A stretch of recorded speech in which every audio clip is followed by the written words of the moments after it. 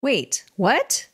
I thought suffering came from aversion and clinging, sometimes bundled together as attachment.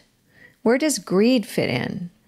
And what is the difference between 3 poisons and the unskillful roots and the 3 fires? Hi, it's Margaret Maloney, and welcome to Season 3 of the Death Dhamma Podcast. I'm so glad you're here, and I'm so appreciative that you are part of my community. And yet, I seek not to be attached to the idea of the podcast or even to the idea of our community. And that's our topic this season: attachment, clinging, and aversion. What happens when we really want something? What happens when we really don't want something? And what does it do to our suffering and dissatisfaction? Let's dive in and find out a little bit more with today's episode. In the episode just before this one, Dave Smith teaches us that the definition of attachment can be better understood when we consider it as it relates to greed, or the Pali word lobha. Behind our attachment, or one of the roots of our attachment, is greed. Let's just get some context. Let's step back, get some context, and then dive into these thoughts around greed and attachment. Our theme for this season is attachment. I know you know this. I'm just stepping through it. So this is what brings us suffering. To be human can mean to suffer. And ultimately, deep attachment can lead to deep grief. And attachment can make it difficult to have a peaceful death, right? If I'm hanging on to something and I'm having a hard time letting go and transitioning. And that's how this topic relates overall to the Death Dhamma Podcast. In a previous episode, we discussed how craving gives way to clinging. We crave forms, sounds, odors, flavors, tangible objects, mind objects. When feelings arise, cravings arise.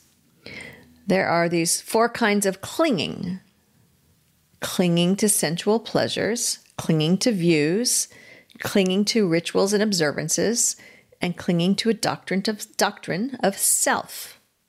With the arising of craving, there's the arising of clinging.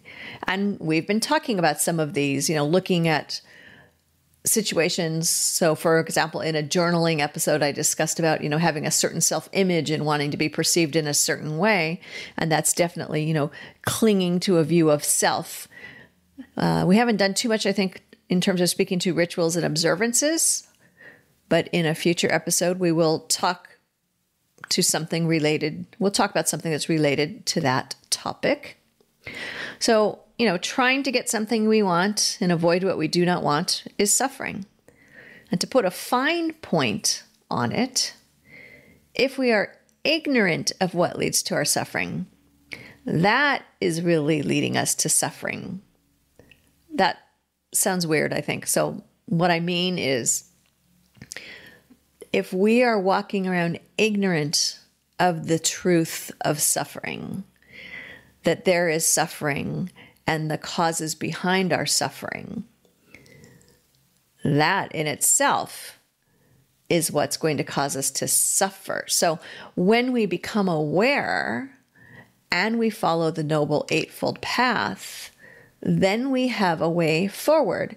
Now, awareness doesn't mean instant non-suffering, but when we're just bouncing around and we are unaware of the 4 Noble Truths, we are definitely caught up in a world of samsara and constantly experiencing dukkha, or dis-ease, discomfort, and suffering. But once we become aware, now we have the opportunity to, I'll say, remedy it, right? To remedy it, to live our lives in a way so that we can work towards the liberation from suffering. The 3 fires, or the 3 poisons, or the 3 unskillful roots of greed, hatred, and confusion, or sometimes people say delusion, these are behind our need for clinging and aversion. Now, this is a good place to acknowledge that in the teachings, you might hear the terms 3 fires three poisons, or the three unskillful roots. They are all leading you to the same conclusion: greed, hatred, and anger, or again, in confusion or delusion. These are the sources of our suffering. The term fires relates to the need to extinguish those fires or to stop fueling them. Upadana is a Pali word that means to cling or grasp or to fuel. We need to stop fueling anger or hatred, greed. We need to stop fueling confusion and delusion. And that is what will lead us to liberation.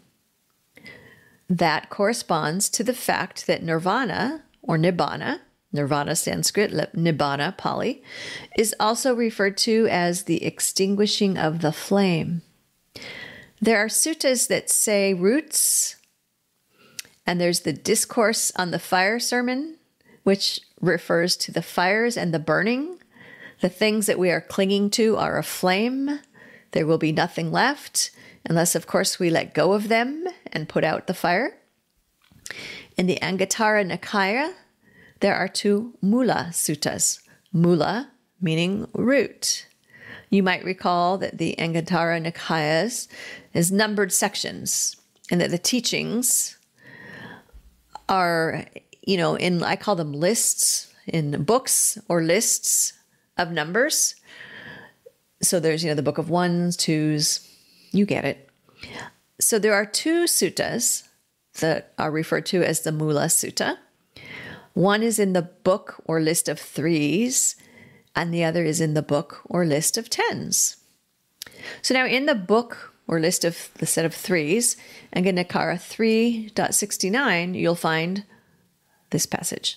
Monks, there are these three roots of what is unskillful. Which three? Greed is a root of what is unskillful. Aversion is a root of what is unskillful. Delusion is a root of what is unskillful. And so we often also connect aversion with anger or hatred. And in a previous episode, we talked about aversion a bit. And why would aversion be, anger or hatred? So if you think about it, when you don't want something, when you push something away and you aggressively do not want something, that's usually coming from a place of dislike. So we could call that, a form of anger, a form of hatred. I hate being sick. I hate not having money, or, whatever it is. So that's why you will sometimes hear aversion as one of the roots, but then you also may hear anger or hatred. In the book or list of tens, Anguttara 10.58 goes into more detail.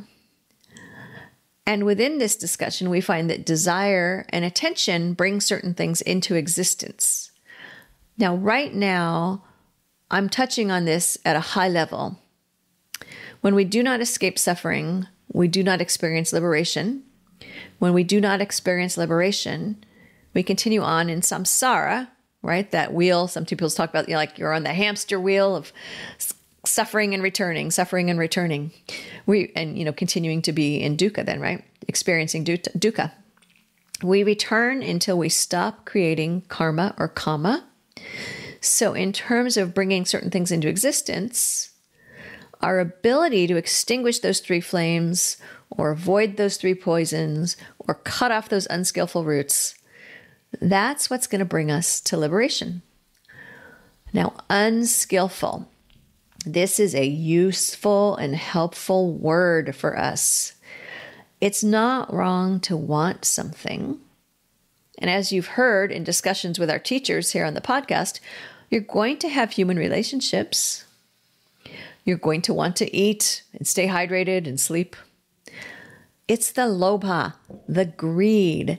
That is what brings us to unskillful attachment or unskillful desire.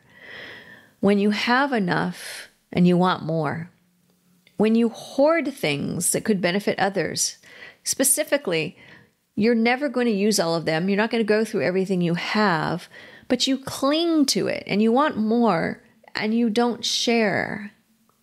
Or you come to want something so intensely that you lie or cheat or steal to get it. That is clearly unskillful, and that is greed.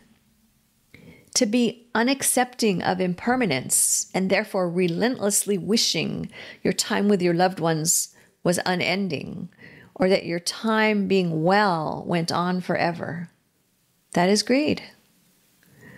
The teachings do not say never want something. It's how you crave or create clinging.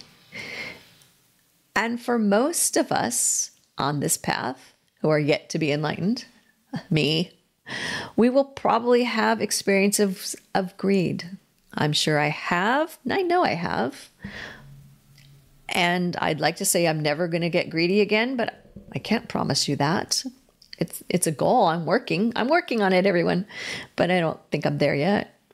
The way to overcome greed is generosity, or sometimes we say the antidote. The antidote to greed is generosity. Consider this passage from the Dhammapada. Conquer anger with lack of anger, bad with good, stinginess with a gift, a liar with truth. Also, this passage from the Samyutta Nikaya. What the miser fears that keeps him from giving is the very danger that comes when he doesn't give. If you don't give because you fear lack, you're going to experience lack, a lack of spiritual well-being, a lack of growth on the path. And generosity is one of the 10 paramis, or perfections, qualities to be developed with the goal of reaching enlightenment, not for personal gain. So when we develop these perfections, our mind needs to be, we are doing this with the goal of liberation, not with the goal of recognition or experiencing some good material thing or something good for our ego in this world. So while we look at our own areas of greed and what is behind that greed, we can also give. We can practice generosity. And in this way, we can help to separate greed from when we want things and taking the lobha out of attachment, and then we can be more skillful. I would love to hear from you, your thoughts, your suggestions, your own stories about attachment. So follow this link, I'm going to read it to you in a minute here, to leave me a 90-second message with your ideas and suggestions. You can go to https://www.speakpipe.com/death_Dhamma_podcast. I suppose you could also just use your favorite search engine to say SpeakPipe Death Dhamma Podcast. And there you can record an audio message for me. And be sure to come over to margaretmaloney.com. That's MargaretMeloni.com and join the community. You've been listening to the Death Dhamma Podcast with your host, Margaret Maloney. Thank you so much for being here.